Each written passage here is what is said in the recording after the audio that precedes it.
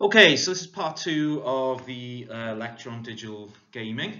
I just want to do a quick run through of sort of history of video gaming, which gives us some indication and context of where we're at, especially as we're entering a new generation of consoles. Well, now I'm recording this on the 28th of September. So we're about 6 weeks away from the launch of PlayStation 5. So, and you guys might be watching this after PlayStation 5 has come on. So it's an interesting time just to step back and have a look at the concept of the history of video games, and indeed try and chart not just where we've come from and possibly where we're heading, but how that history has allowed video games to build this capacity for virtual worlds. So very early video game history can be traced back to pinball machines in the 1930s. And you might think, okay, well, pinball machine isn't a video game. No, I'm not arguing that it was. But what the pinball machine industry did, it created the production, distribution, and consumer channels which were actually used by early video games as they came around in the 60s and 70s. So the model for how you might create a market for and an industry around video games is borrowed from the pinball industry, which emerged in the 1930s. So our early sort of coin-operated companies were all established in Japan, but actually by foreign companies. So Taito, which was Sega, and Rosen, which became Sega Enterprises. 1966 Periscope. These machines were imported to the US and Europe, and they were expensive, but they set that idea of a 25-cent price for coin-operated machines, which became the standard for how the video game industry really began as a money-making industry in the 60s and 70s. Really, what I'm arguing here is that sort of all sorts of developments in video games can be mirrored back to sort of pinball industry. You have overseas companies developing hardware, and we see that today even with Sony, right, and the PlayStation 5, but also particularly in the history of video games, companies like Sega and Nintendo were based in Japan, and their markets were huge in the US and Europe. So they're importing, if you like, the hardware and much of the software that went on in digital gaming. Very expensive machines. That doesn't change. Setting up, so we have the huge distribution channel, and the idea of digital games being a global sort of media in that way was set really before digital gaming even existed. So you got the sort of the economic and distribution channels of gaming were all around before gaming of this kind even existed in different types of games. In terms of the history of video games specifically, in the US, the use of computers for gaming was beginning post Second World War. So in 1948, the cathode ray tube amusement device patent for electronic game came around. Basically, you had vacuum tubes that controlled missiles firing at a target. This would have been an incredibly intricate and massive, huge thing where you had a set of vacuum tubes that would literally push out, and you would look at this onto on a screen in front of you. Incredibly boring, incredibly dull, incredibly primitive, incredibly expensive, and incredibly huge. In '51, when transistors replaced vacuum tubes in university computers, students started to want games. So you start to see the emergence of video games like checkers and tic-tac-toe in the early '50s, where you see the advancement of screen technology is followed by a desire for people to play on these screens. So we're talking 70 years ago, and the desire to see video games, and indeed the first real video games start to emerge 70 years ago. Now, the first discernible game, though, the game that most historians would say, yeah, that was the game, right, really comes around in 1961, Space War by Steve Russell. So this came about by Massachusetts Institute of Technology students wanting to test the capabilities of their new DEC PDP-1 machine. And the way they tested it was by developing a game called Space War. Let me see a screenshot of Space War here now. Space War actually became a kind of model for games throughout the 60s and 70s. A lot of games came out which were very similar to Space War. That game was widely distributed by DC, but other games were not distributed because you didn't have, at that point, the facilities to distribute games. Most people didn't, I'm not just talking about most people. nearly everyone didn't have a computer. They were all basically stationed in universities or research institutes of that kind, and I'm sure Reese has been through this stuff with you in other parts of the module as well, when he's looked at the history of and development of computers themselves. And indeed, if you think back to MS219 last year and Reese's lecture in that, very detailed charting through of what happened with regards to the development of the personal computer. But if you like, Space War became popular in this very, very niche way. Anyone, people who had the facilities to play it, they played Space War.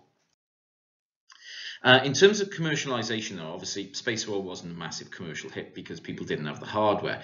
So the clone of Space War, called Galaxy Game, which came around in 1971, developed in Stanford University, and they put a machine in the student union in Stanford University, 10 cents a game, and people played it like crazy.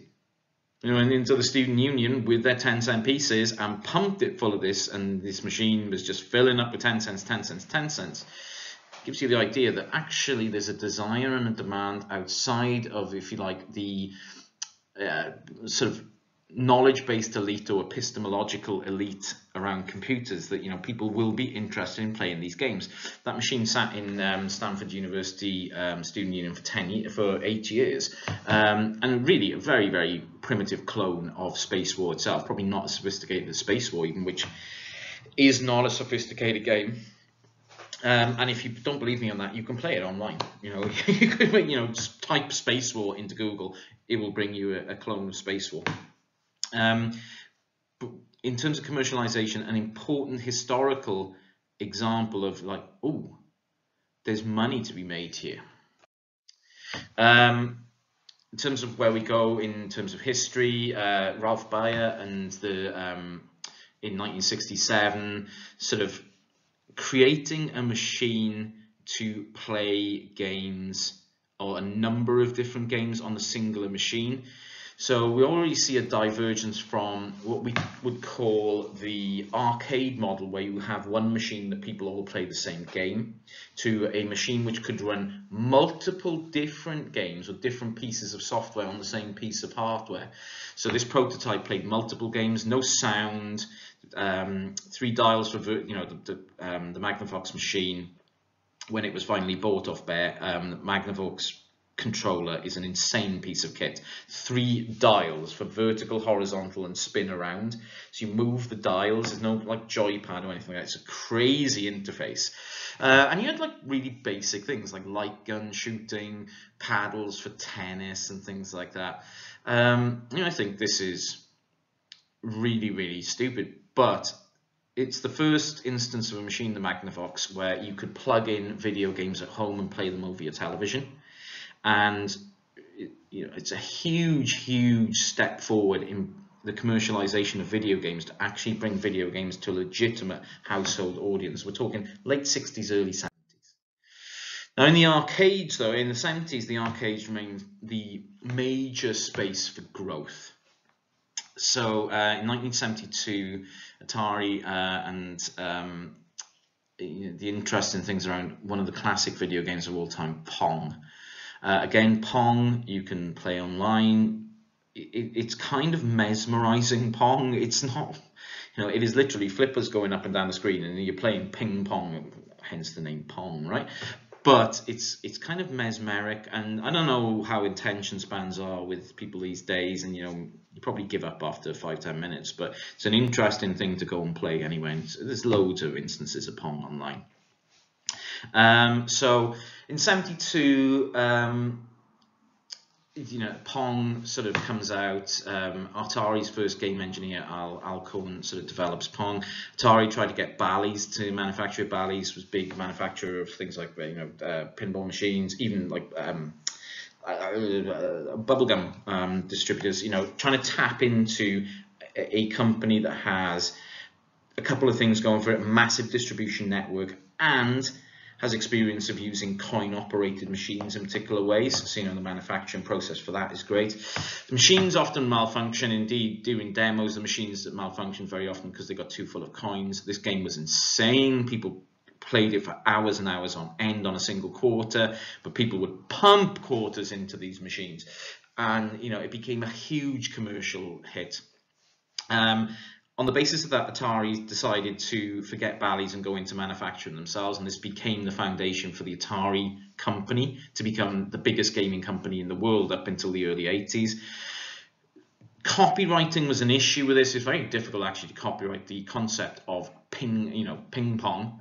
So a lot of competitors emerged, a lot of cheap sort of knockoffs emerged of this in arcades. The variations of a theme, but it became really the first huge video game hit would be Pong. Now, what I want to say before talking any more about this is, if we look at the development of games in the 70s, what we're missing, obviously, is this rich, immersive world that I was talking about in the first lecture, because Pong, for all its technological sophistication of the time, it ain't a world. You didn't have characters. You didn't really even have graphics of any kind whatsoever. It's a video game experience, but it's a very particular video game experience. It's a hugely bounded experience. You're just doing one thing. It's really very closely aligned to what I think Huizinga would have called the magic circle of play back in the 30s. This is a step out from everyday life where you're doing one particular activity. It hasn't got the richness or diversity of games as we consider them today. As games develop in the 70s, you start to see new themes of games. You move away from like ping pong, so you see a lot of battle games such as tank, pursuit games, driving and racing. In 1976, Night Driver is the first sit-down cabinet. And you might have said, "Ooh, that's interesting. Why Night Driver?" Well, of course, the graphics at that time mean you can't have a backlit screen, so it's easier to put it at night, basically. Breakout was basically a subversion of Pong where you use a ball to smash a wall ahead of you made of bricks. So they just took basically what Pong is like, a flipper going up and down the side of the screen, flip that down so it's at the bottom of the screen. You've got a ball there, and instead of playing against AI, an opponent, you are just hitting against a wall. It's kind of interesting how these games have like common roots to one another and just minor variations. When I talk about Pac-Man in a while, that become really obvious. Death Race in 76. Some of these titles are brilliant, like Tank, Death Race. You can see that they're appealing to a particular demographic, games in the 70s as well. So, still in the arcades. 1978, Space Invaders by Taito. The idea that high scores become a cultural commodity in society. Space Invaders was huge, bigger than anything that had come before. And to have your high score on Space Invaders, to be the high score person in your local chippy or something like that on Space Invaders, you'd made it. You'd made it in life at that point. You had respect of your peers.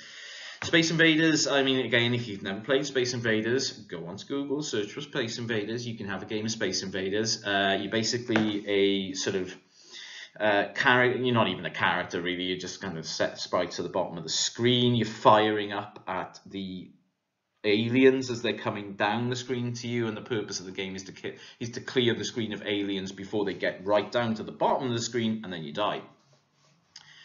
Yeah, I know, it's not sophisticated, so on. But this is 1978, and Space Invaders became, not just having a high score on Space Invaders becoming a cultural commodity, but Space Invaders became a legitimate cultural phenomena at that point in time as well. It became huge. People were playing Space Invaders like crazy, massive sort of thing. In 79, Starfire, you had the first instance of using initials to save your high scores, so your high score would remain over time. So you could be preserved forever using sort of really primitive sort of ROM chips in consoles at that time, in consoles within arcade machines. In 79, you get Atari Football, so smooth screen, I should say screen, not scree, the stuff that comes off a glacier, and a trackball controller. So you start to see more sophistication in the arcades, different types of games come along, different types of gaming interface where you've got different types of movement. You're not just moving backwards and forwards on a screen anymore in a very limited way. You're starting to move up and down and across and so on. And in the late 70s, thanks to the success of things like Space Invaders, you see a huge number of companies start to enter the business. In particular, huge ones which still are around today: Konami, Namco, SNK, Technos, people like that. Big video game companies start to emerge thanks to this boom in arcade machines, and they've got a sense of permanence over time, those companies as well. So 1980, Namco, Pac-Man. Originally called Pac-Man, but changed name before releasing to the US, and you don't have to be a genius to realize why that was. I mean, if you're a very amusing person and you decided to just erase part of the P in Pac-Man, you'd have a hugely hilarious thing that would say. So they changed it to Pac-Man. It became the best-selling arcade game up to that point, and really the first game with an identifiable character. You're probably all familiar with what Pac-Man looks like, and he is just a big circle, basically, with a bit cut out of that circle like a pizza. Pac-Man makes the cover of Time magazine. Again, I would encourage you to play Pac-Man in its original form, which you can do online. Just play in Pac-Man. There's loads of emulators out there. I just feel like I'm repeating the point here.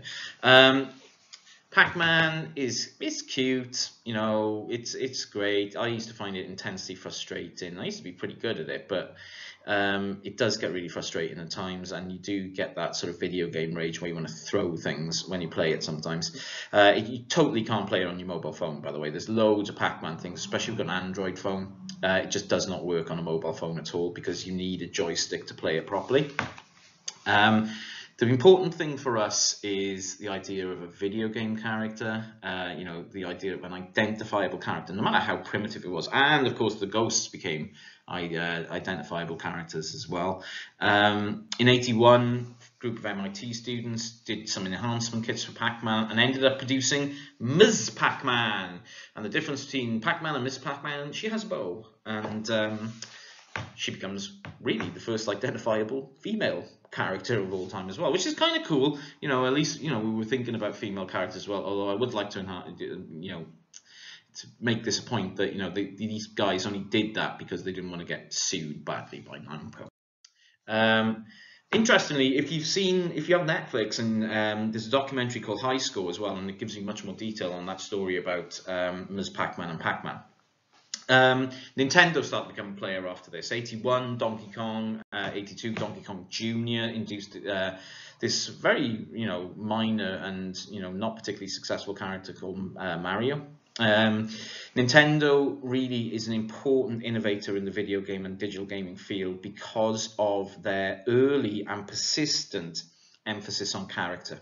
Nintendo were different to other companies that were developing games at that time because they had a real focus on characterization. Both Donkey Kong himself and Mario himself, they were trying to inject personality into gaming.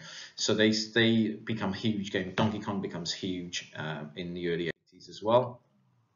So in the home, what's going on there? I've talked a lot about consoles around, I've talked nothing about consoles. I've talked about arcades in the 70s and early 80s. In the home, what's going on? One thing to say is, at that point, there's no real way to make effective home transfers until the early 80s. And in the 1980s, in fact, the arcade industry would far outstrip the home console industry for a long, long time. It took a long time, really into the 90s, for what technology we had in the home to catch up with arcades. So there's a big difference over time. You start to see some things. You start to see handheld tic-tac-toe, for example, in 72. So emergence of what later is going to become the Switch, I suppose, that long lineage up to the Nintendo Switch. In 76, you start to see the emergence of game cartridges. So you can buy software on a particular piece of kit, so you can have more than one game at one time. Vector graphics start to emerge, and then we see the Atari 2600 come out in 1979, which is a major thing, and the 2600 became a huge selling console until the ET game came along and actually trashed the entire home video game industry for a year in 1983. In 83, you start to see the emergence of new forms of digital game storage, such as Laserdisc, for example. And there's a long lag here, really, but that kind of storage emerges in the 80s, but only really becomes a huge factor in gaming when the PlayStation 1 comes out around 1995. 82, Electronic Arts emerges as a major publisher purely for the home environment.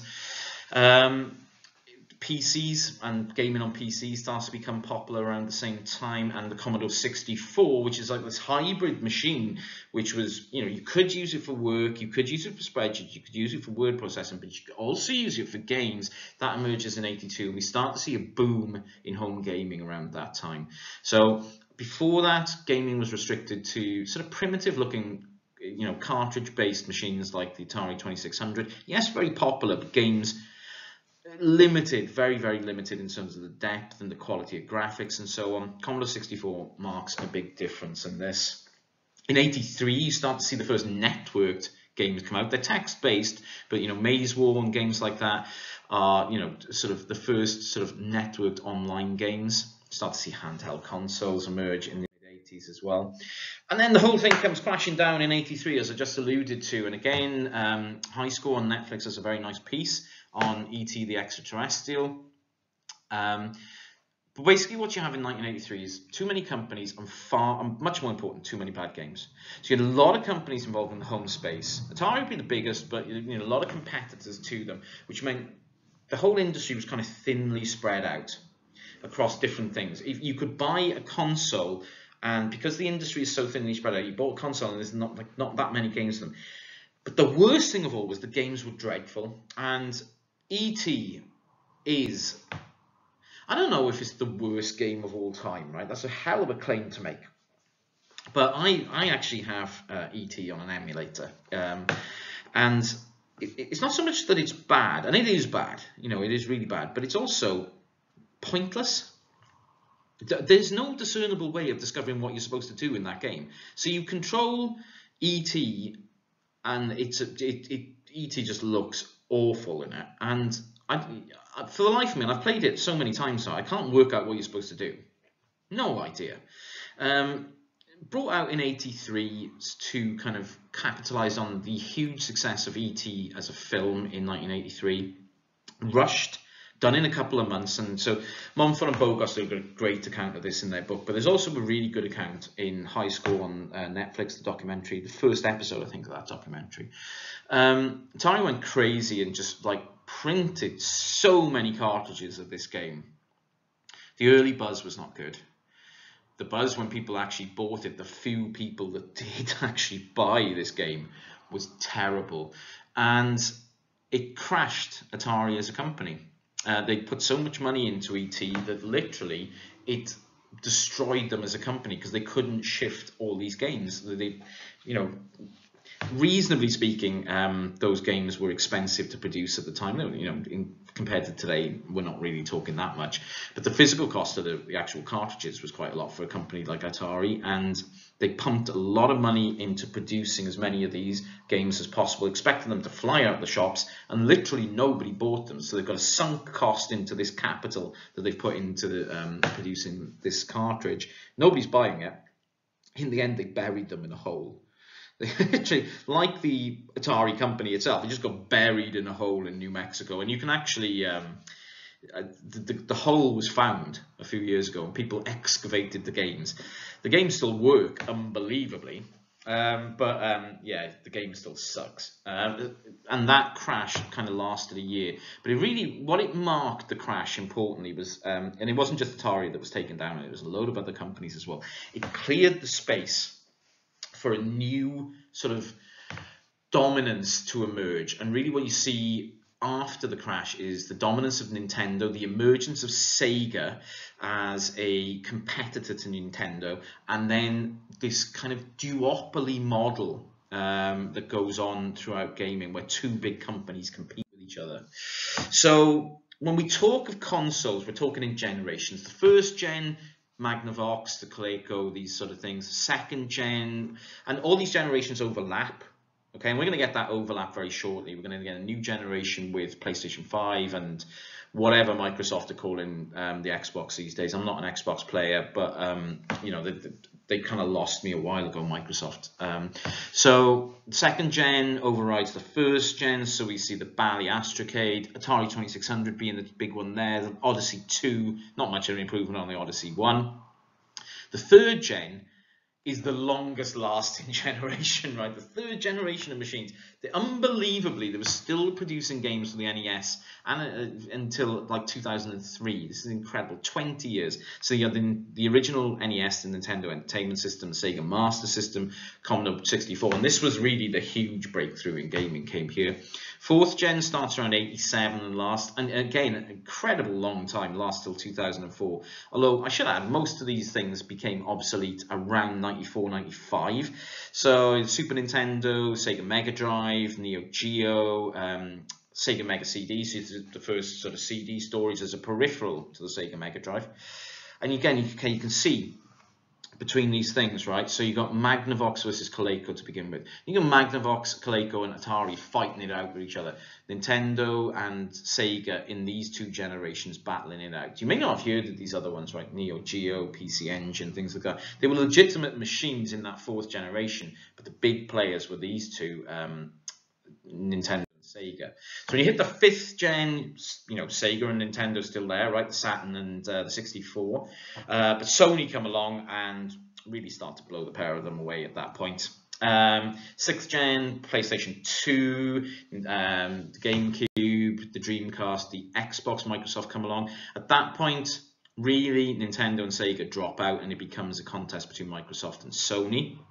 PlayStation 2 becomes the biggest selling console of all time, and indeed the PS4 is not now going to overtake PlayStation 2. It doesn't look. It's going to fall about 40 million units short, something like that. Whether the PlayStation 5 will shift that many units, I'm really skeptical about, because I think we're going to have a change towards online gaming. It seems like Sony are still going to have physical machines. I don't expect it to sell as many as the PS4. And you see a change in this duopoly. At that sixth gen moment, 98, 99, so PlayStation comes out, and the PlayStation 2 comes out in 99, it goes up against the Dreamcast and kind of blows Sega away, which was a real shame actually, because the Dreamcast was a great machine, including, you know, innovations like having a built-in modem, the first video game home console that had a built-in modem for network games, for example, had fab games on it. It was never going to cut it against PlayStation 2. And PlayStation 2 also had a DVD player integrated as well, which was massive at the time. As we move forward into the 7th gen, what's interesting here, okay, Sega drop out, Nintendo become a really, really niche company from that point onwards. The GameCube did not do well. It got blown away by the Xbox and the PlayStation 2. So when we hit 7th gen around 2005, and again, there's like a 12-year cycle in this one, 360 versus the PlayStation 3, that became the big battle. And the Wii really targeted different sort of people. You know, it looked at families, it looked at female gamers, and not necessarily female gamers here. It looked at like women who don't play games, but might be interested in a video game system that can do certain things. So it was a really interesting positioning.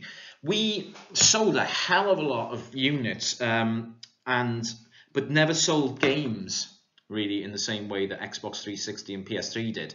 Firstly, because it was difficult to get games onto that system because of the way the controllers work. But secondly, as well, it wasn't marketed towards people who would play Grand Theft Auto 3, 4, 5, for example. It was not for those people. It was for a very different set of people. The 8th gen, which started and will go on for a while, you know, it's not going to die in a few weeks' time. But I think this cycle is going to be is probably the shortest since the 70s. I don't expect that cycle to extend much longer than 2022, so about a decade. The PS4, the Xbox One, the Wii U, which was a dreadful machine, the Switch, which is really redeemed Nintendo in a lot of ways, but is a handheld really. The PS4 blew everything away in this generation. So Sony's in a dominant position now. We're in a position at the moment where we've got one dominant player for the first time since the 80s, when Sega was trying to come at the Nintendo Entertainment System, was really struggling. But it got there in the end. I think Sony have won this generation so comprehensively that they're in a really good position for the next generation, albeit, do we want to stump up 500 quid for a Blu-ray player and a video game console? We've got to wait to see yet, right? Really, those are the console generations. So we're going to hit generation 9 really in a few weeks' time. It's going to be really exciting. What happens between these generations is really, really interesting. So if I take, for example, the 5th gen there, PS1 generation. Well, what are the features of that generation of games? Well, the 64 actually still had cartridges. The Saturn and the PlayStation transferred their games onto DVD technology or CD technology at the time. So more storage. They were much more powerful processors than the generation that came before. So what happens on that move then to the 6th? Okay, well, all of those things run on disc-based media, no cartridges anymore. So we see an evolution over time from cartridge to disc, etc., etc. 7th gen run on Blu-ray. You start to see networking come in, but it's small in the 6th generation. It's ubiquitous by the 7th generation. Yeah. So you see these features which emerge in one generation become the whole focus of the next generation, and so on and so forth. So what are we going to see in generation 9? Obviously, it's going to be networked. But actually, there's going to be less digital media, because what you see in generation 8 is more of a reliance on things like the PSN store, for example.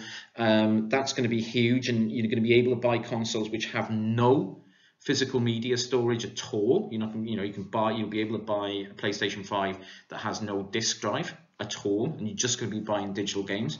So you see the convergence there between sort of mobile technology, how Apple have been running their stuff over the years, and how the Android store works, and how video games work. And I've got a mixture of those things personally, but I do find it convenient to buy digital games, but I kind of still like the disc. And with backwards compatibility, I'm going to have to get a PS5 that can run PS4 as well. We see evolution. Really, the generations of video games are all about evolution. You see features emerge in each generation that kind of become solid core parts of the next generation, but you then see little things emerge in the next generation which become the part of the next one after that. In terms of handhelds, handhelds got a really, really rich history. We're in Switch now, which is a hybrid handheld, because you can play a handheld, but you don't have to. The big features for me, Microvision were the first handheld system with interchangeable cartridges. 79, it's a huge history. The Game Boy was massive, 118.69 million units of Game Boy sold. Wow. I had one, constant companion for a few years when I was about 10, 11. Monochrome screen, ROM cartridges. Cartridges were really cheap, and the key word with the Game Boy was Tetris. Everyone in the world fell for Tetris. Everyone went crazy about Tetris. You start to see color screens with the Game Gear and the Lynx, but the problem with those systems was, they were so battery hungry. You'd have to put like 6 batteries and you got like 2 hours of gameplay out of them. It was ridiculous. Really, though, you see with handheld systems, so the early 90s you see a lot, and then nothing really happened for a long time. You had sort of variations, color Game Boy, for example, throughout the 90s, but then you have to wait until Nintendo come along with the DS in 2004. 154 million units of the DS sold. That's a crazy number. Sony tried the PSP Portable. That was a terrible system. 3DS starts to have digital games, so starts to latch on to mobile phone technology, and we're at the Switch. Handheld systems are interesting to me in terms of how they follow the evolutionary cycle of development in video game platforms, but they're much, much more spaced out. And it does point to us that the home-based system has become dominant. Although the Switch is a really interesting machine, but in terms of sales, it's nothing like the PS4. It's not even comparing it. So when we think about this history of video games, how can we pull all this together? So I looked at Brian Arthur's book, The Nature of Technology, what it is and how it evolves. The evolution of technology is built upon the ideas and functions of existing technology. So things are always being improved and refined rather than being plucked from thin air. Okay, so the development of the PS4 comes from the PS1, 2, and 3. PS4 never came out new. Nobody was. There's no grand invention here.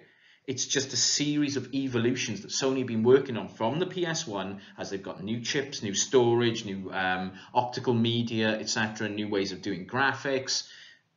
That becomes PS2, that becomes PS3, that becomes PS4. And what's interesting when we think about evolution is how video game systems become the survival of the fittest. The technology that best fits the needs and demands of the time and the overall infrastructure in which these things are happening will succeed. So, for example, the Super Nintendo system and Sega succeeded rather than the Neo Geo. And you might ask, okay, Leighton, what was wrong with the Neo Geo? It was so expensive. The Neo Geo console in the early 90s cost like £600-700, and games for it cost £100. It just never was going to work. The games were way better in terms of graphics, in terms of sound, and in terms of depth on the Neo Geo than they were on the Super Nintendo and Sega when it launched. But what happened, because it cost so much to do, cost so much to buy, it cost so much to develop for that platform, that, you know, the companies like EA, for example, they just wouldn't bother with the Neo Geo. They were never going to sell anything. It was going to cost them so much money. So they developed for the Super Nintendo and Sega as opposed to that, and the Neo Geo just dies. You know, and we saw this with Xbox One and PS4 rather than the Wii U. Nobody could work out what the Wii U was for. It wasn't a Wii. It wasn't a proper gaming console. It was kind of this hybrid in-between thing, which never fitted the time, and it just disappeared after about 6 months. Nobody wanted it. So, I mean, when we think about, you know, what platforms work and what platforms don't work, what companies work, what they don't, it's those that understand the needs of the time best of all. Which is why I think Sony are taking a massive gamble by keeping, you know, the PS5 in the form that it's going to come out with. I'm not sure if it fits, but you know, everyone was talking up Google's gaming system recently, and that doesn't really seem to fit yet. But it's going to be an interesting time to see who wins out on this. And also, in terms of evolution, there's the will, the drive and intentions of the innovators to see their visions made concrete. And for that, you know, ask why Microsoft and Sony entered the market in the 1990s and why they dominate. We're asking questions about the political economy of gaming. Sony and Microsoft looked at gaming as gaming in the early 90s was a massive moneymaker. Nintendo and Sega were rich companies because lots of people bought their machines and lots of people bought games on their machines. It was a huge industry. But those companies themselves were tiny, minuscule dots compared to Microsoft and Sony. So Microsoft and Sony made deliberate decisions. Sony were actually working very closely with Nintendo in the early 90s. But they looked at those companies and just the size of them and thought, well, if we actually get into this environment, we could wipe them out and take all that money. Because we're already huge compared to them. Much bigger, we can produce things cheaper, we can produce better quality stuff. We are manufacturing, we are, you know, state-of-the-art manufacturers. Not so much Microsoft, but they had state-of-the-art sort of capabilities in software, obviously. And I think, yeah, we can take them down. They had the will to kill off Sega and Nintendo, which for a retro gamer like me is really sad, because I loved Sega and Nintendo. And Nintendo still exists, but they are third wheel. You know, they're nothing like as big as Sony and Microsoft, and they're never going to be again. So in terms of how we think about how video games work through history, we have to think about this concept of evolution. We have to think about the constant refinement of things, like an evolutionary idea, survival of the fittest, what fits best with society at that point in time, and this idea of an evolutionary will. Those that want to dominate can dominate. Okay, part 3, we'll talk more about virtual worlds and that kind of stuff. Cool.